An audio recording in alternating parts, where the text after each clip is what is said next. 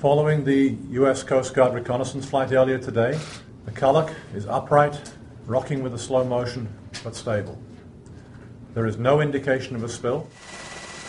At the mercy of Mother Nature, nearly 500 members of the Unified Commander in Kodiak to help dislodge and salvage the Kulluk oil rig, which ran aground Monday evening. The command says tropical storm force winds and massive waves have made those efforts extremely difficult.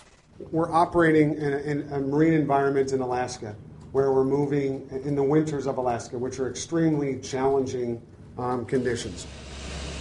Two ships, the Avik and the Alert, had been struggling with those conditions for several days as the vessels attempted to move the Kulluk to Seattle for repairs. The Coast Guard says around 4:30 Monday afternoon, the Avik separated from the Kulluk 15 miles offshore from Kodiak, and at that point officials decided it was safer for the Alert to guide the rig to the safest place possible for grounding.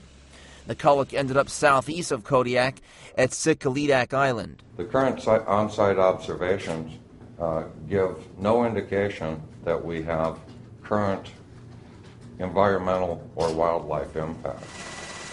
Environmental monitoring will be in effect until salvaging is done. Nearly 150,000 gallons of diesel fuel is on board the Kulluk, along with 12,000 gallons of hydraulic lubricants.